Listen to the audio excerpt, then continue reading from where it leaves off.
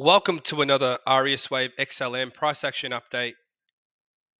In this video, I'm just going to quickly touch on a new count that I have put out basically today to my members, but I'll be only touching on XLM in this video.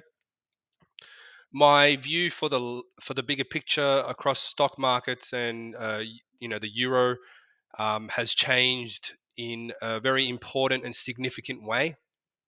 It does indicate that there is further downside in XLM and cryptos and the markets in general.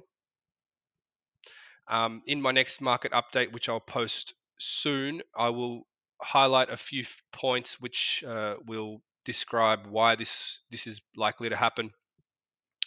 However, I'm only going to be describing this move down in terms of a 5-wave move that's unfolding.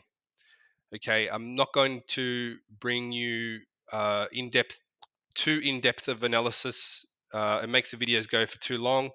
And if you want to know about the bigger picture in general, I suggest you head over to the website reswave.com to learn more about the program and how it's all read using the methodology, and also the private Facebook members group where you get exclusive access to my more in-depth analysis. So just for the followers here, we're looking at a 5-wave move that has only just begun. I expect to see further downside. Probably going to go considerably lower than the March 2020 low. We've got here a wave 1 and a pretty sideways wave 2, which ended April this year. And then we have another 1, and a wave 1 is for wave 3 unfolding. If this was just going to be a zigzag, according to this count, then it would have bounced in a different way and not looking like this. This is based on weeks of a new wave count that I've been coming up with. I just haven't posted it until I had all the details in line. So the reason I'm posting this video first is because I do call certain price action on XLM to be reflecting the larger pattern. But in this case, it looks like we're going to see a larger move down. So timely advice, not financial advice, just what I'm doing. Just letting you know what I'm doing.